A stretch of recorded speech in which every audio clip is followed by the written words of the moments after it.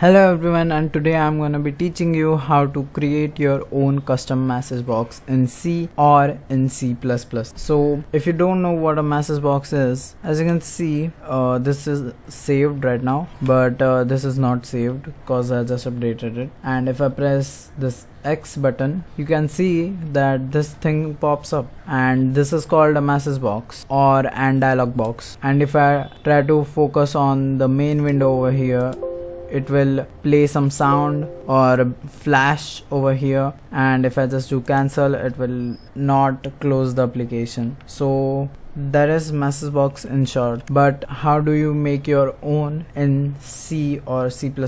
Depends upon what you are using. Okay, so over here I have windows.h and I have our main method int main, and we won't be using iostream or conio.h for this video. So let's begin. Now first thing we need to do is type message box like this, and this is a function which will construct our message box. So over here it's asking us for hwind, which means the owner window, like this was the owner window of this box. So if you type null over here, it will work, but if you can see over here, if I click back over here, it plays a sound or just flashes. So that flashing or playing sound won't be happening, and user will be able to refocus on the original window. So if you want that, you can use null, but if you don't want that to happen, you can use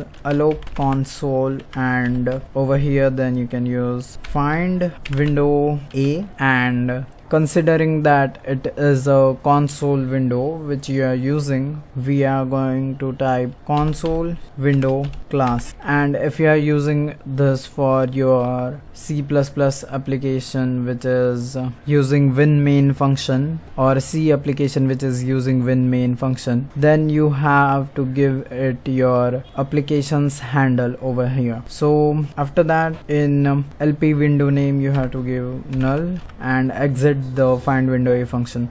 So after that you have LP text parameter. So this will be the message you want to display. You can do hi, maybe hi, do you want to exit? Okay, this is completely random. You don't need to type this necessarily. You can put here anything you want to be displayed. So then in LP caption parameter, this will be the name of the message box. So if you give in null like this, then it will be error by default, and if you give in a string like this, it will be the string that you give in. So you can type whatever caption you want. I will type bye, and I don't know why it came to my head, but yeah, if the user wants to exit, just say bye. That was the reason probably. So after that you can see unit utype. So for this parameter, remember I'm giving a semicolon at that. There are some predefined values which you can find on this web page docs.microsoft.com, and here are some values that you can use. So if you use this mb abort retry ignore, you will get 3 buttons called abort retry ignore. As the name says, you will get the buttons according to it over here, and you can refer to this web page, and I will leave the link in the description. So mbhelp will give us a help button, and mb okay cancel will give respective buttons. Then you can use any one of this. So we'll say help. Why you need help while quitting? I don't know, but we will use. At this point we can run this application and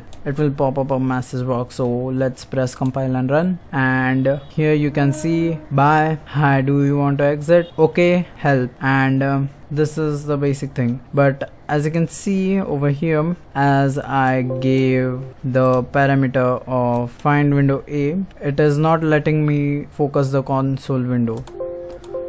It's playing a sound and also flashing, if you can see flash, and I can do whatever I want to do with this window, but I can't do anything to this window, not even exit.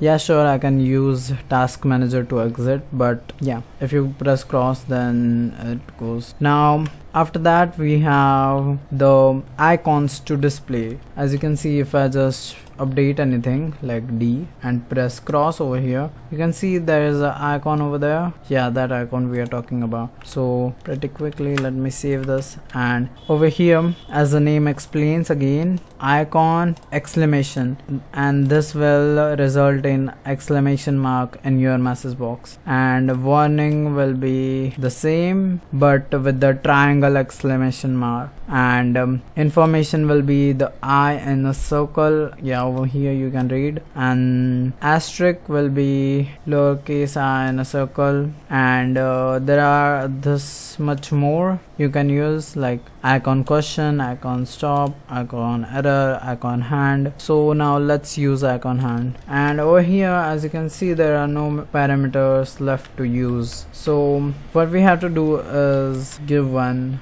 this character which we use for bitwise OR. So use that and copy this thing from a website and paste it over here. And now if we compile it and run it, you can see that we got buy, and our hand icon appear. You can add more stuff using this bitwise OR operator. So over here you can see MB def button 1. So this will make the first button default, and this is def button 2, second button default. So the default button means, like if I close this without saving, I'm pressing S and close this, you can see that blue highlight over there. So that's the default button, and if I cancel it and give a bitwise OR and use second button default and paste it over there, and now if we compile it, you can see that help button is glowing, not this. So if you use arrow keys, then you can see it glows like that. So should I press help? Okay, it's doing nothing. Let's press cross. Yeah, now over here this is the model of the message box, means this will change the theme slightly here and there. Task model, system model, there are 3 models which you can use from. This will like give a tint of a different thing. So let's use this, and boop, I forgot bitwise OR operator. Yeah, compile and run. And this was I think by default, so you can use whatever you want from here. You can use system model, and just make sure you don't add 2 of the same types parameter. And you can see the icon came over there in the corner, like over here the exe icon came over there like this one. So after that we have this options, and you can see MB default desktop only, MB write, MB R2L reading, and you can use one or more of the following icons values. So as you can see here, you have to use specific value. So if you use R2L reading and go over here and press bitwise OR and paste it, and I know this is getting a long string, so bear with me. You can see that it forced the R2L alignment, so this is kind of weird. Yeah, don't use it. I mean, if you want you can use it, but I'm not using this. So you can use more of this values. Now the return value, so the return value changes according to what user press. So if it presses abort button, then the return value will be 3 and cancel button will be 2. So you can directly just use those IDs, like ID cancel, which was not on our message box, so I can't use. Let's see, what was on our message box? Let me run it again. Yeah, now I will look at yeah, OK and help button. Yeah, so okay, yeah, I found OK button, so I'm just gonna copy this and bada boom, and don't paste it over here cause it's not the parameter. Just go here and type if this thing returns equals, you can use returns the ID OK, then you can execute certain things like cout hi end line. And now I'm not using iStream, so I have to include it. I'm just gonna copy this and paste this over there, IOSTRM, and using namespace std. So if I press OK, the hi will be printed, but if I press help, it is stuck. I change this to OK cancel.